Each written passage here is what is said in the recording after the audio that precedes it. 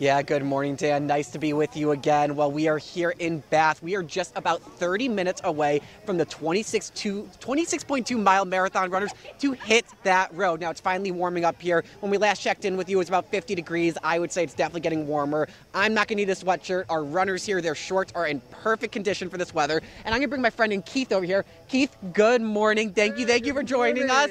And I see you have a marathon pacing sign. Tell me a little bit about what you're going to do today for our runners.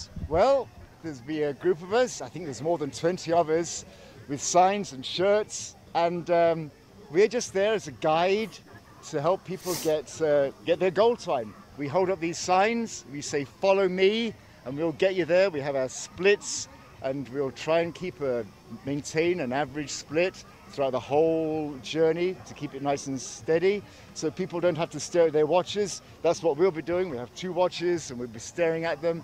And I'm just really looking forward to it. It's so rewarding to run and have people get their goal times by following our simple sticks.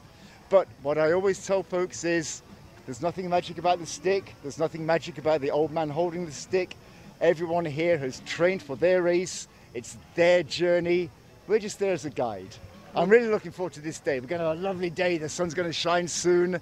And it's just going to be a wonderful day in Wineglass. Well, Keith, thank you. We look forward to seeing these people that want to do a 4.5-hour marathon with that 10-minute, 18-second pace. It's going to be pretty incredible, along with all these other digits here that they can follow to complete that race on time. We're very excited for Wineglass Marathon to kick off in less than a half hour, Dan. But for now, I'm going to send it back to you in studio. Keith, thank you so much. Wishing you the best of luck, and thank you to you, Dan, for having me this morning. Wishing the best of luck to all of our runners. We're going to meet them in Corning just after 10 a.m. The half marathon already left, but our marathon runners, they're going to meet us in Corning in the short few hours.